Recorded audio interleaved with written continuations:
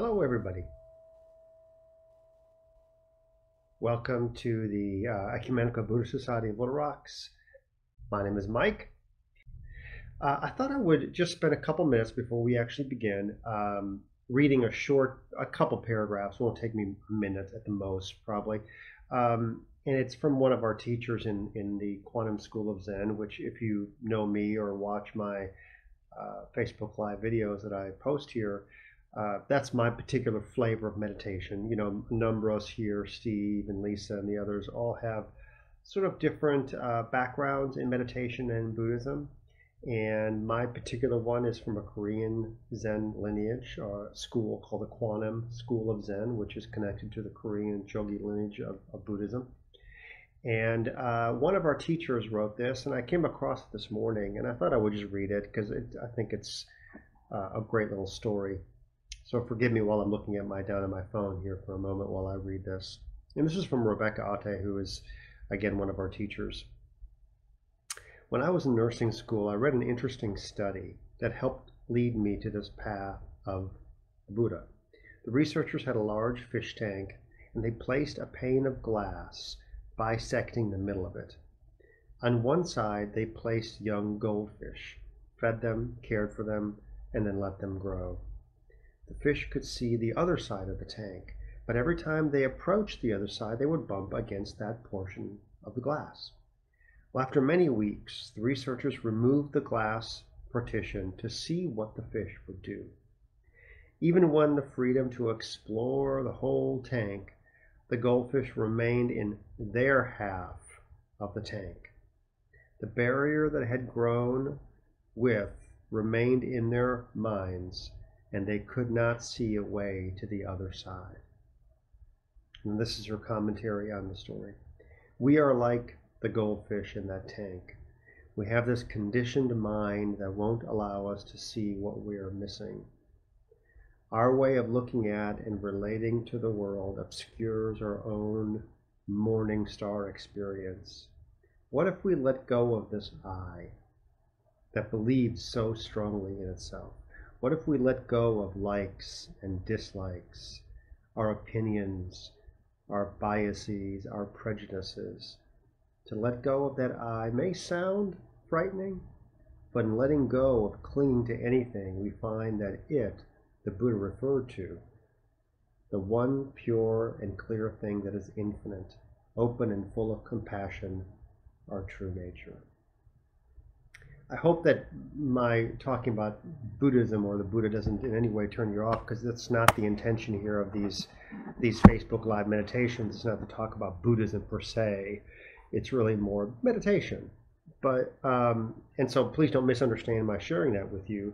It just is something that I thought was really interesting, because regardless of whether you're Buddhist, Christian, Muslim, atheist, whatever, I think you can relate to that fish tank story.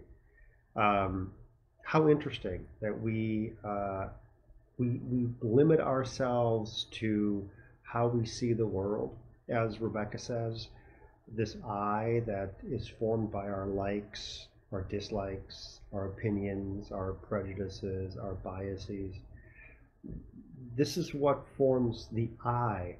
For me, Mike, for you, whatever your name is. But the Mike, if you know me, is very much formed by these opinions and likes and dislikes, etc., etc. But they are like that glass partition. They wall us off, from the rest of the world. And what we don't realize, of course, is that there is no glass partition. We've created that I. We've created that block. But really, there is no difference. It is all one water. There may be a glass partition that separates the fish from one side to another, or separates you from me. But we're not swimming in the glass, we're swimming in the water, which is all of us, which is common to all of us. And that barrier is really our mind that creates these barriers. So I won't get any more deeper than that, because I think we could really go down a rabbit hole and have a lot of fun with that. And it would be probably much more fun to do it in person, and or have some conversation as opposed to me just rambling about it.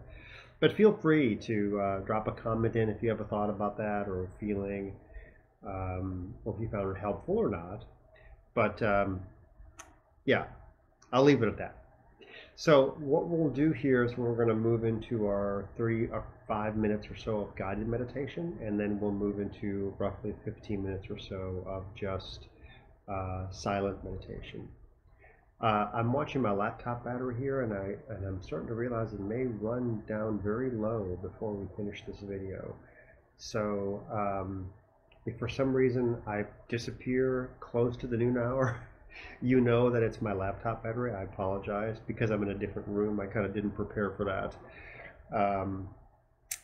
So anyway, but let's go ahead and move in. I'm in a chair today because I've had some knee issues, and I think being in a chair is a little bit more comfortable for me today.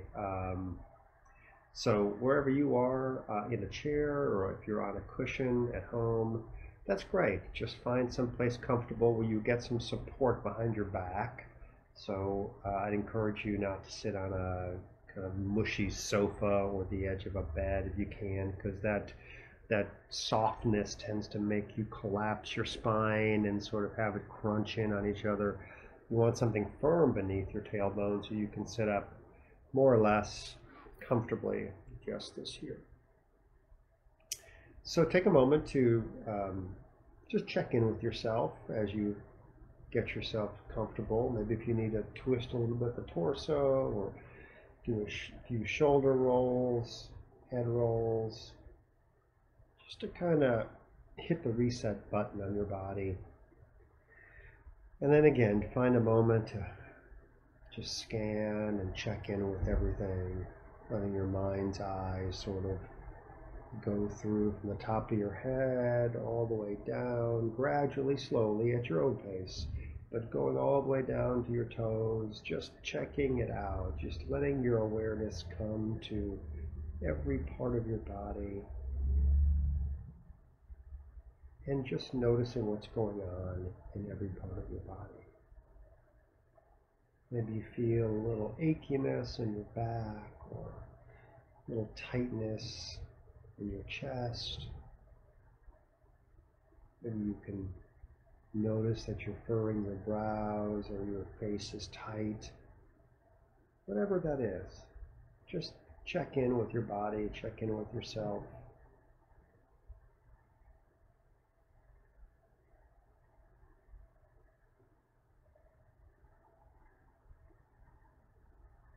Noticing what's going on. Not trying to change anything, by the way. You're not, if you do notice any tension or discomfort, tightness, don't be upset about that. Don't try and change it. Don't lament it or wish it away or regret that you're having any discomfort right now. Why don't you instead try and just bring some kindness to that part of your body where you're feeling, again, either tight or sore or a little bit of pain or discomfort. What would it be like if you show that part of your body some kindness and acceptance, some understanding? You might feel that tension or that discomfort release a little bit. You might suddenly realize it doesn't bother you as much as you thought it did. Why? Maybe because you're not resisting it. You're not fighting it. You're just letting it be.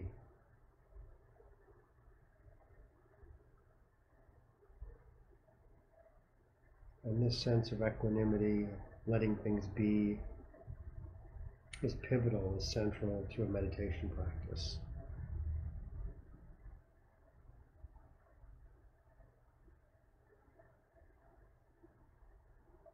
Just letting things be as they are without fighting them or judging them, wishing them away.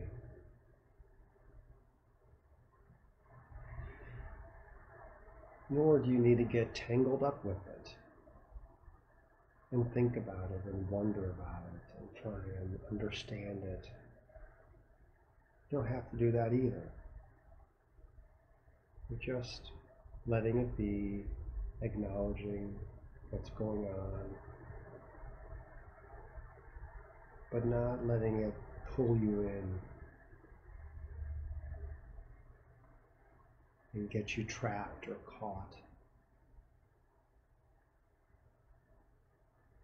Don't have to take the bait.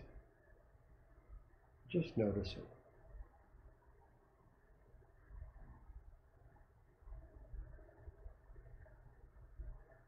So having said that, we're now going to move into roughly 15 minutes, maybe a little bit under, of just silence, sitting here together, and then we'll have a few announcements here at the end right before we go about our day.